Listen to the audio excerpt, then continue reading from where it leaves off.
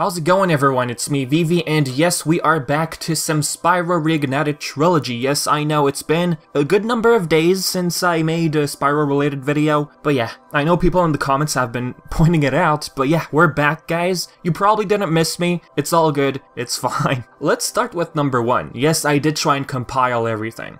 Bianca. I'm gonna say it, okay? Don't take it as me disliking / hating Toys for Bob, not at all. Out of all the designs they've shown. By the way, yes, this was also created by Nicholas Cole. Fantastic work. This right here is the most, I guess I should put it this way, faithful one? Listen up. They've taken a lot of creative liberties, which is not a bad thing. Don't take my words and twist them into something else. I love everything we've seen so far, but this is a representation of what a 1-to-1 HD remodeling could look like. I'm not gonna use the word should look like, but what people imagine most of the time. Like, this is what goes through your minds probably. Oh, this is what I imagine it to look like in HD. And yes, I do admit that she does remind us of Lola, the bunny. I love the new coat design. It gives off this student vibe. She is a student learning, you know, wizardry. And I really like how the hood is now shown in the back. I guess with the PS1 hardware it was hard to show the hood, but it looks very nice here. A nice glowing wand has been given, levitating book. These are nice little touches, and the colors especially. The clothes do look darker, no problem with that. It all looks nice. The sorceress's room looks a lot more detailed, no doubt about that, and it does look darker compared to the original. There's some glass-stained windows with beautiful, magnificent lips. Look at those. There's eggs everywhere, glossy flooring, it all looks good. The dots on the eggs, by the way, they remind me of Mickey. Come on, that looks like a Mickey logo. Okay, the circles should be closer to the big circle, but I don't know, maybe it's just me talking a lot about Cage this week. Anywho, for those wondering, hey, is there like some concept art for Bianca? Yes, there is. Here it is. It looks super cool. Now I wonder why they put Hunter right next to her. I could be overthinking, but there was this old fan theory that these two would end up together in later games. You know, you probably don't know what I'm talking about. It's okay. Hunter's now clear concept art. In the past, we just had these pixely pictures when you zoom in and stuff. His model is really Hero's Tail. The wristbands and everything. I mean, come on. I'm not disagreeing, it looks very nice. Now, about his bow and arrow, he used it once in Spyro 2, but I get it. I guess they just went with this. And plus, in the cutscene with Laura, he doesn't even have the bow in the back. I mean, it's just a piece of art, right? Let's move on to number 2, Crush. They revealed a second cutscene, not really a cutscene. They made it seem like it's a cutscene, but technically it isn't. They're using a lot of zooming in, zooming out effects. This time we look at the redesigned model of Crush. I'll play the scene for you.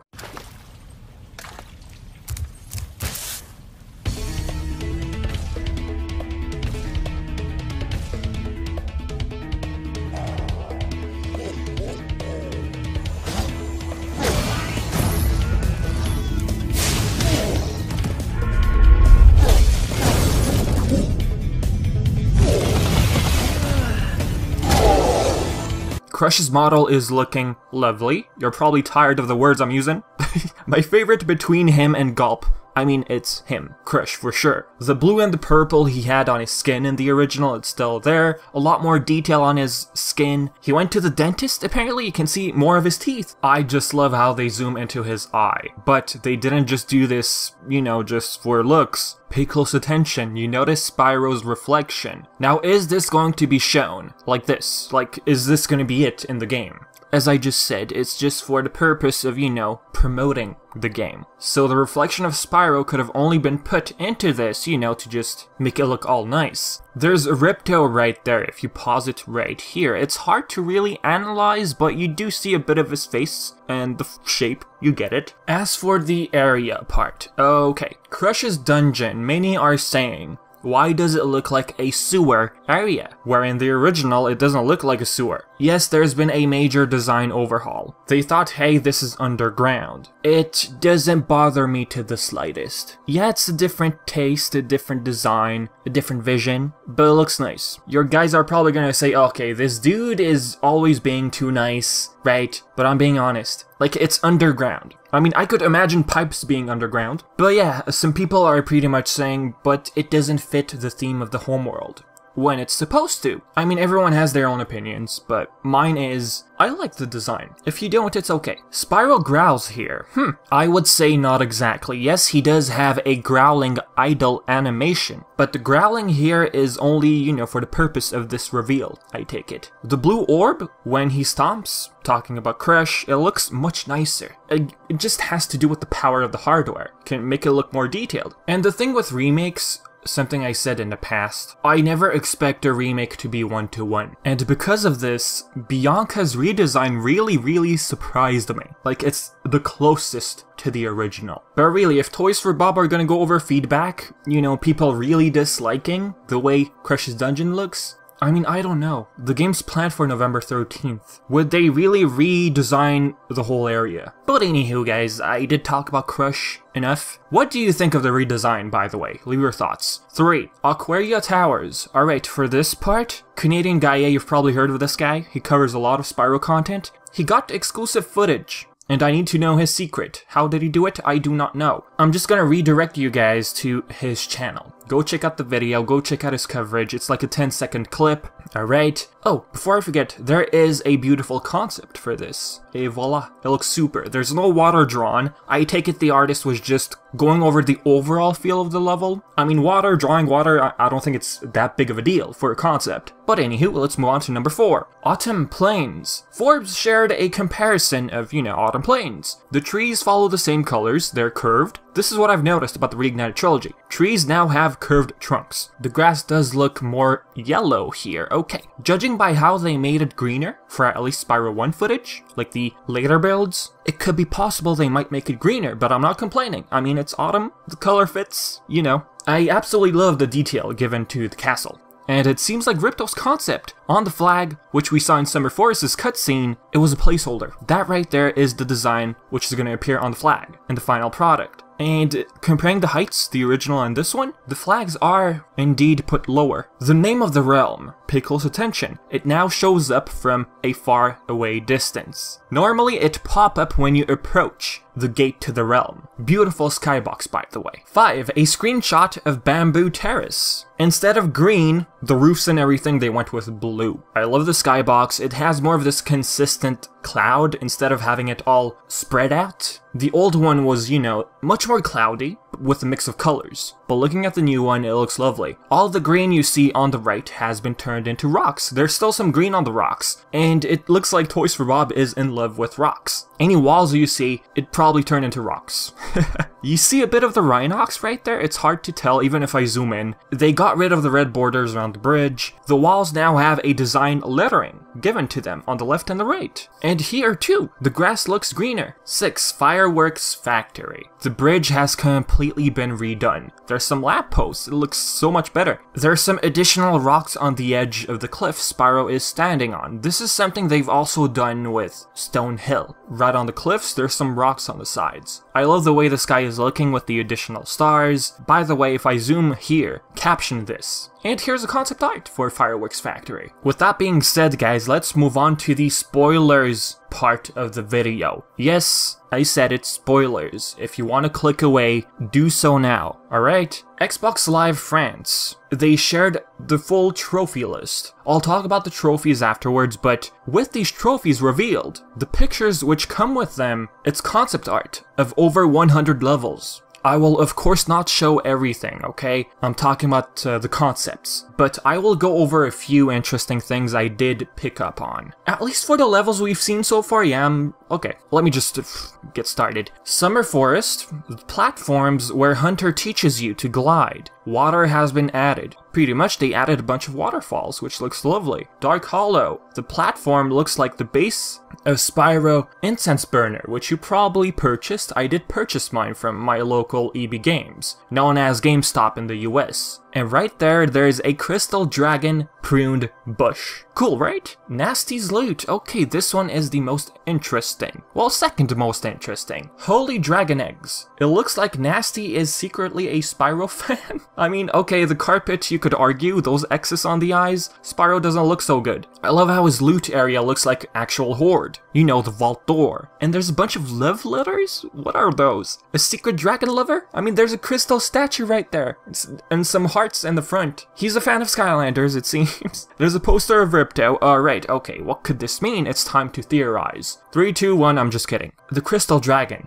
It could be the female dragon Toys for Bob could have been hinting at. Let me play a clip of an interview with GameSpot. They didn't outright say it. They just said we like to keep some surprises. It's very cool. So one of the questions that I saw online, I thought this was a very interesting question, is with all these dragons being unique, are there any female dragons? Because they were all male in the original one.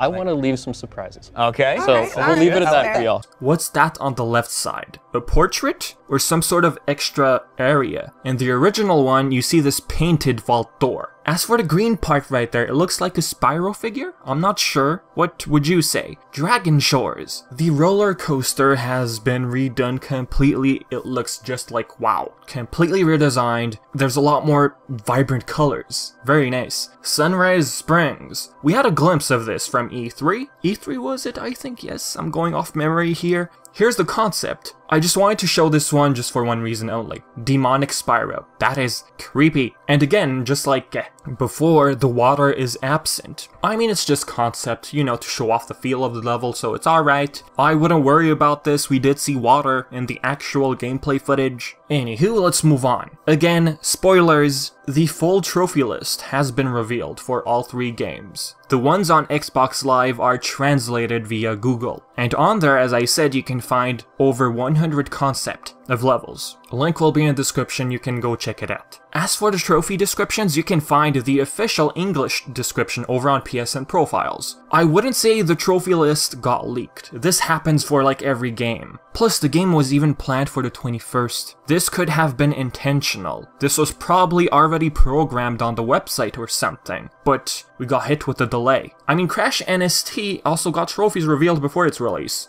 So really, I don't take this as a leak. It could really be intentional.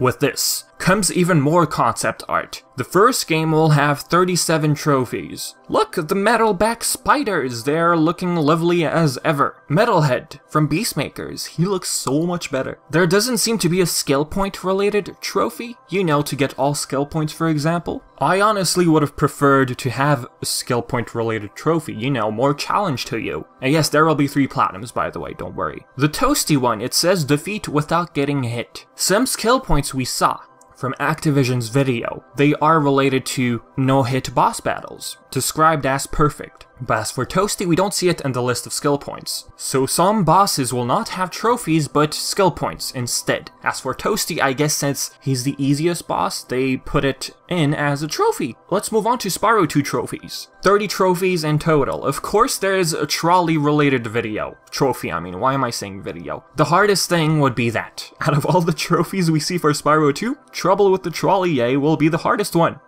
Yep. Oh, okay. Bombo's name has not been censored for those of you wondering. Okay, why are we talking about censorship? The thing with Twilight Harbor, the guns being replaced with paint gun looking things. After that, people wondered about Bombo. You know, because of the theme of the level and the word bomb in his name, you know.